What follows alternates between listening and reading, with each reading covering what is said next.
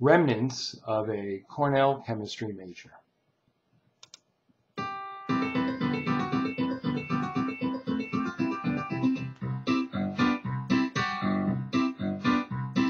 There's antimony, arsenic, aluminum, selenium, and hydrogen, and oxygen, and nitrogen, and rhenium, and nickel, neodymium, neptunium, germanium, and iron, americium, ruthenium, uranium, europium, zirconium, lutetium, vanadium, and lanthanum, and osmium, and acetine, and radium, and gold, actinium, and indium, and gallium, and iodine, and thorium, and thulium, and thallium.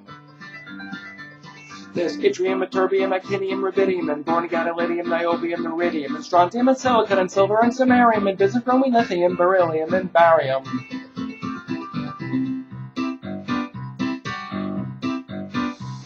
There's holmium and helium and hafnium and erbium and phosphorus and francine and fluorine and terbium and manganese and mercury and molybdenum and magnesium, dysprosium and scandium and cerium and cesium and lead, praseodymium and platinum, plutonium, palladium, promethium, potassium, polonium and tantalum, magnesium, titanium, tellurium and cadmium and calcium and chromium and curium. There's sulfur, californium, and fermium, and berkelium, and also indolithium, einsteinium, nobelium, and argon, kryptonium, radon, xenon, second rhodium, and fluorine, carbon, cobalt, copper, tungsten, and sodium.